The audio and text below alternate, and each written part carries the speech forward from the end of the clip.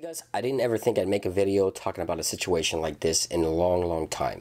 Apple's operating system and those who are managing the operating system are really not doing their job properly. There's been so many bugs, so many issues with iOS, and last night was probably one of the biggest issues I've ever seen in iOS ever.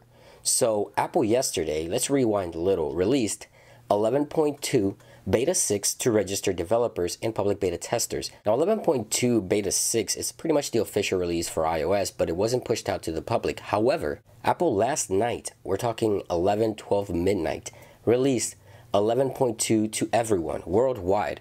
And the reason for that is iOS 11.1.2, which is probably the software running on your device right now, would crash and would respring constantly every 30 minutes or so, depending on which app you might have installed. Now, the source of the crashing isn't completely confirmed by Apple, but the software 11.2 was pushed to prevent this from happening. Now, other sources indicate that this could be caused by applications that you have set to notify you every 30 minutes or every hour. I don't know exactly what it is. As I mentioned, it's not certain yet what it is, but what we do know is Apple did know about the issue and fixed it by releasing 11.2 to the general public on a Friday night, Saturday morning, depending on your location, as an emergency fix, because the devices will constantly respring once your device would reach 12:15 a.m. Now, as I mentioned, it is uncertain what's causing this issue, but once your device would hit 12:15 a.m. on Saturday morning, December the 2nd, your device will start respringing on its own. But if you're encountering this issue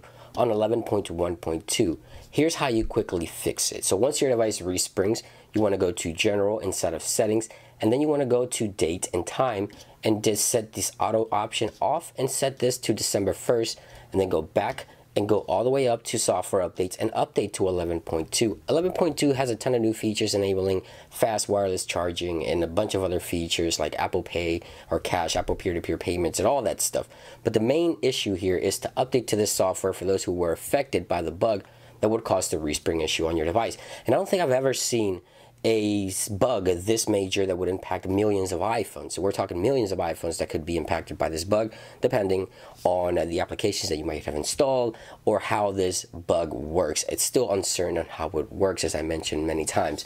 But the important thing here is that you make sure you go to General, Date and Time, and set it back one day, and then go to Software Updates and update your device to the latest 11.2.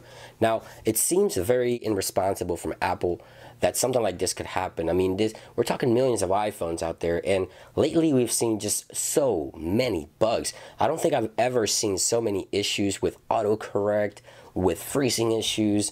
This bug that would cause a respring is just turned into sort of a nightmare for Apple when it comes to iOS. I don't think I've ever seen any operating system that's had so many issues, and I think Apple needs to refocus their attention and make things right and not push software without really testing this. There's millions of people that can be affected, and I'm a big Apple fan. I love iOS, but lately it's just been a very big mess, especially when we go through so many betas to test software.